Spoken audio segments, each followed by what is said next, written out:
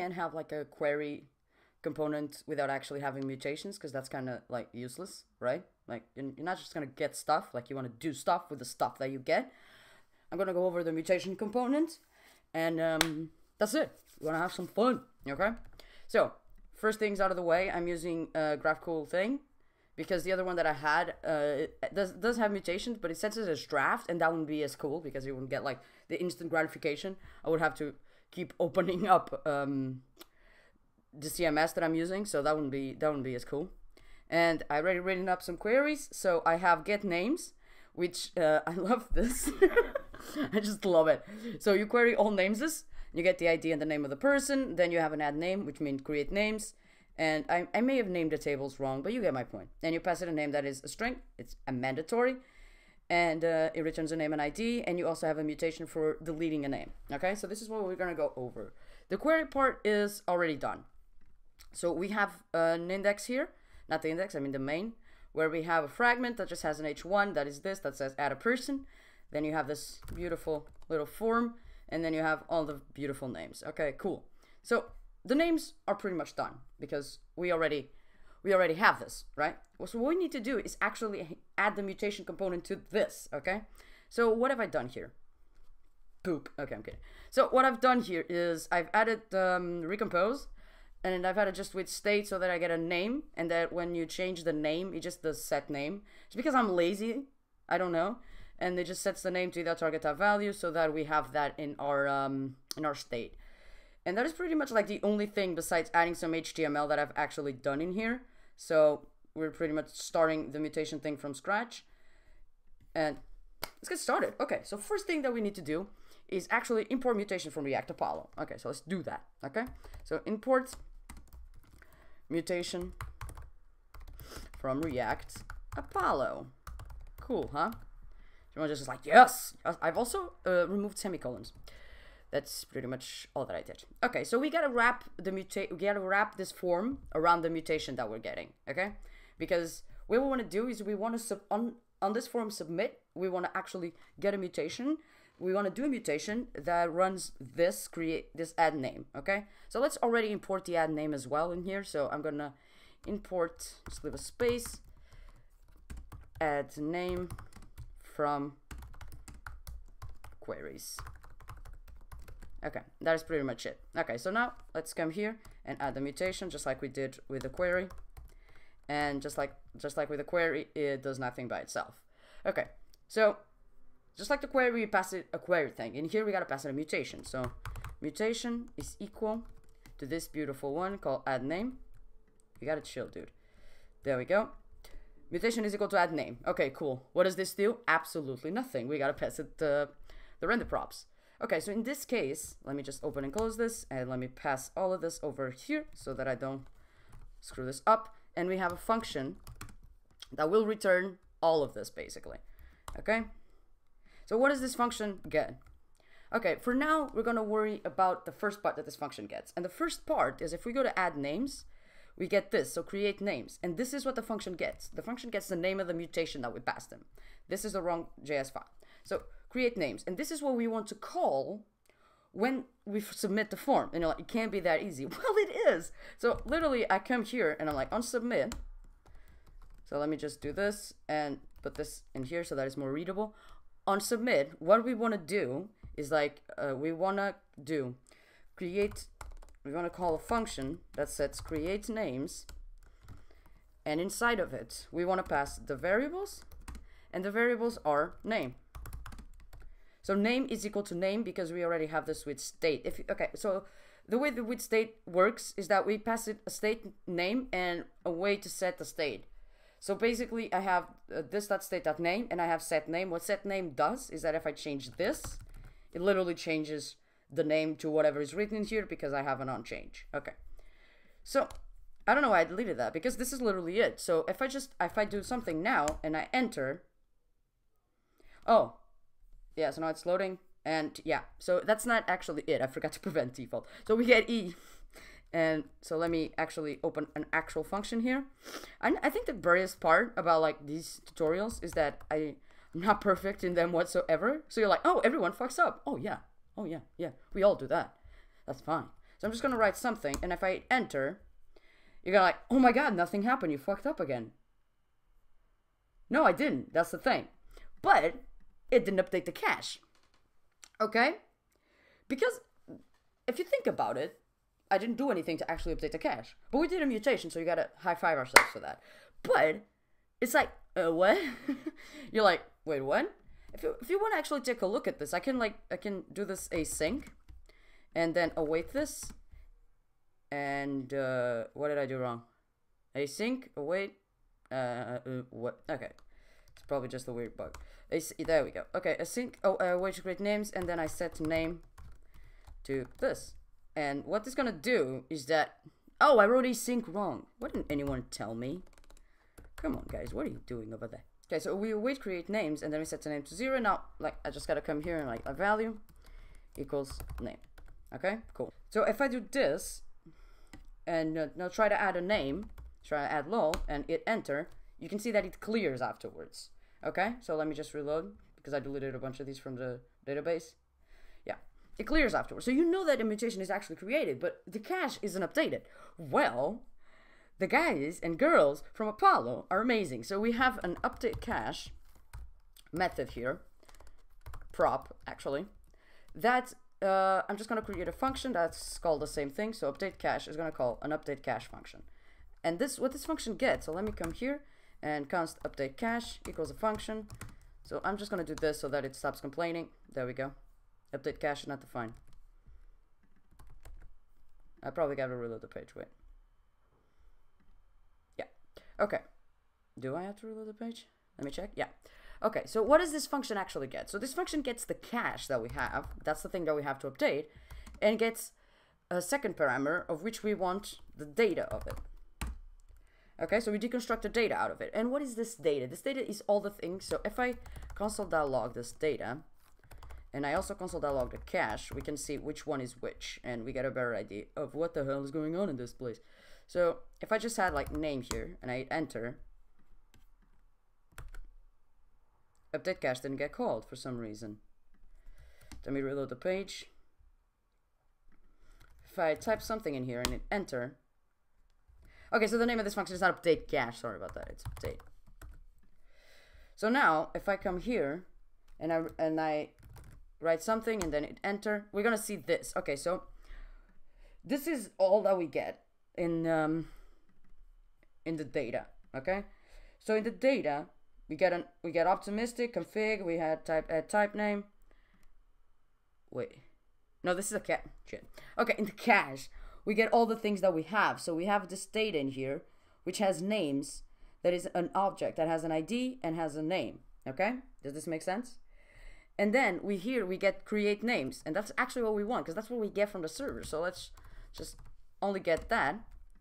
And what we want to do is basically we want to get all the names that we have. So we want to read of this, but this is not a really nice way of reading. So we have a function that allows us to do this.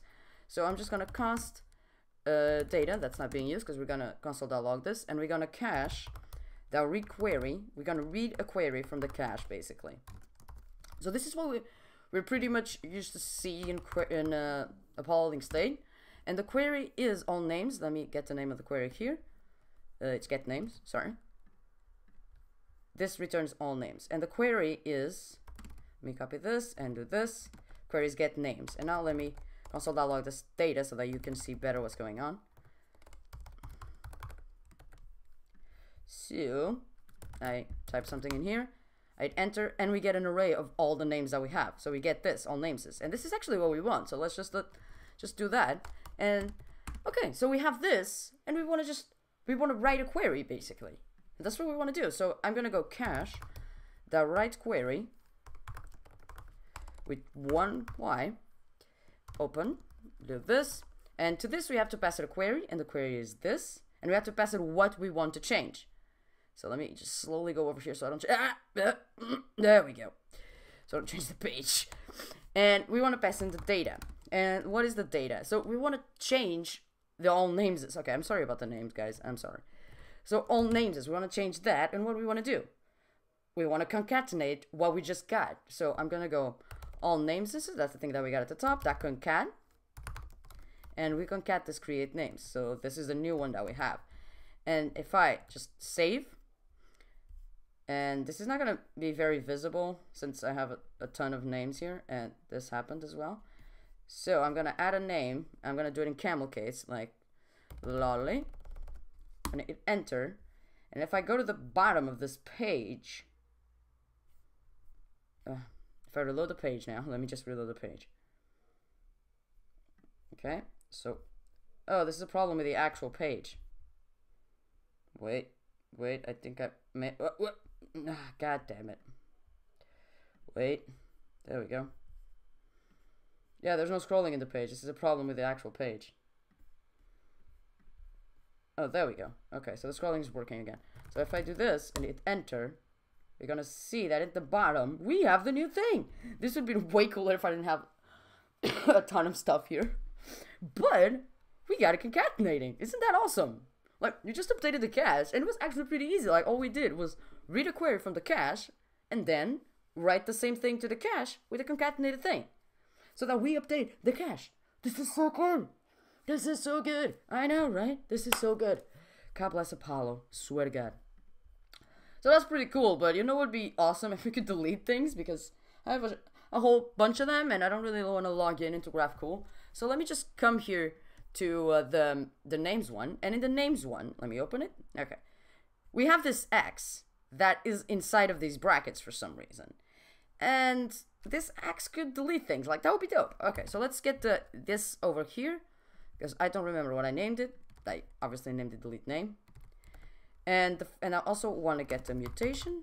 So now that we've done it once, I think it's going to be a lot easier now. So let me just put this in here and get the mutation.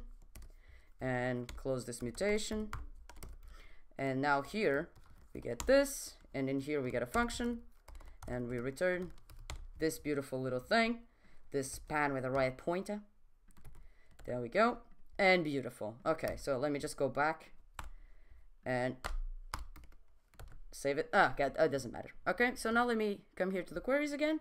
And what this gets is the delete names. Oh, that makes sense. Okay, so what this gets is the where is that? There we go. This gets the delete names as a mutation. And now I want to call this onClick. OnClick. I want to come here, and I want to call delete names, and I need to pass it the ID, and the ID is the ID. And it says undefined pass, and define was passed another value. You may need to use GraphQL tag or another method to convert your operation. Okay, that's cool. But what is that though? Let me reload. Oh, okay, that's an actual problem. What to do? Oh, the problem is that I didn't actually pass it the mutation. That makes perfect sense. That was not very smart. So mutation, delete names, and it was like, I can't read that. Yeah, because there's nothing there. So let me reload the page. And there we go. Okay, so if I do this, variable ID expected value, but value is undefined. Because I didn't pass it as a variable. Sorry about that.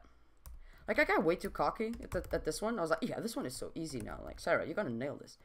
Variable, variables, and the ID is equal to the ID. And I'm missing a curly bracket here, I think. Yeah. So, let me try and delete this. And, like, if I reload the page, it deleted. Okay, so now let's do the same thing. So, update.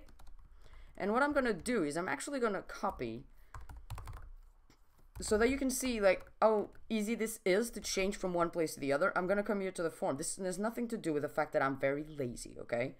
I want you to see how easy it is, okay? It's only that. Ops. Okay. So I have this update cache, okay? And in here, I actually don't get to create names. What I get in here, I get to create names. In here, I get to delete names. So this is what I need to change. So everywhere that's create names is delete names, okay? Cool. So in here, I want to do the exact same thing. So I want to read this query, and I want to write to that query. But instead of concatenating to them, that's not what I want to do. I want to return everything except I want to filter through this array of all the names that I have, and only return the ones that are not the same as the ID that I just deleted. So I'm going to filter, and the filter I'm going to pass it an n, and I want to return if the n.id is different than delete names.id.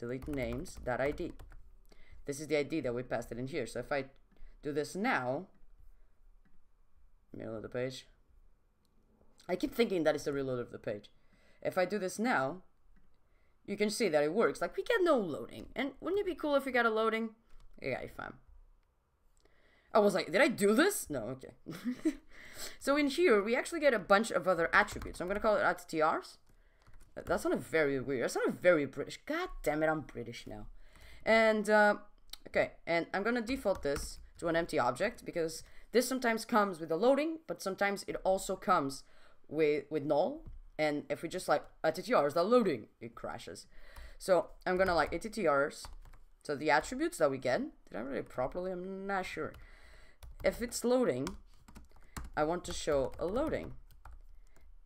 If it's not, I want to show the deleted X. Okay, so cool. So now if I click this, it's gonna tell me to reload the page.